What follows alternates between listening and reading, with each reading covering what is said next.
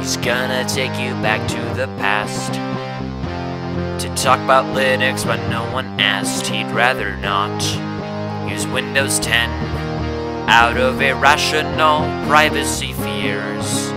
He'd rather use a Gen 2 Linux so he can brag to all his friends he doesn't have. He's the angriest man you've ever heard. He's the angry Ubuntu nerd. He's the angry computer Debian nerd.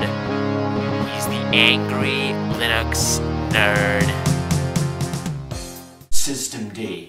Even in my own nerd brain, I can't think of a bigger load of shit. And that creator, Lennart Poettering, getting rid of all the good init systems, all the major distributions are getting rid of their good, perfectly functional init systems in favor of SystemD. OpenRC, what's that? Run it. All the other init systems, S6, they've all disappeared. So, I think it's about time the angry Linux nerd gives SystemD a try. Here goes. Why, come on, I don't have all f***ing afternoon. So I guess this is SystemD. Little green OKs, messages. Not very different from OpenRC or Run It. So why did people choose this over OpenRC or Run It? It's already booted up.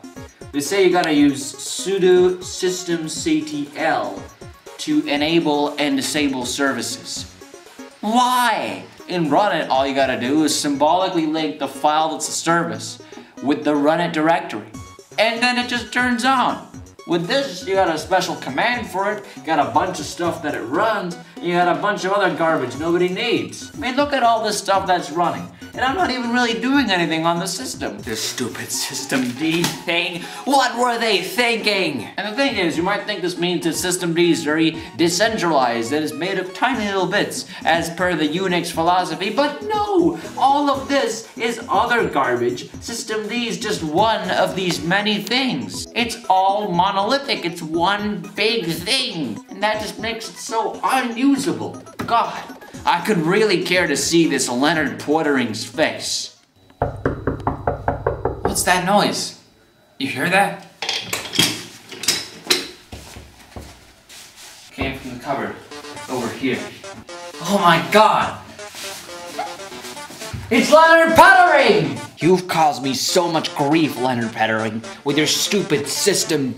I've really had enough of all this garbage. It's time to take you down. Ah! Oh my God, Lennart Poettering! It was just a pillow. Well then where's the real Lennart Poettering? My God, he's still out there. He's still out there! I am Denshi. Hope you enjoyed this little clip of the angry Linux nerd. It's not something that I'm going to be continuing, but it was just a special little thing that I made for Christmas. I am planning to make more of these kind of 2009-esque videos, so please be sure to recommend any things that I can do. I've already planned a couple of things that I'm going to try to replicate, but for now, I have been Denshi. I hope you enjoyed this video, and goodbye.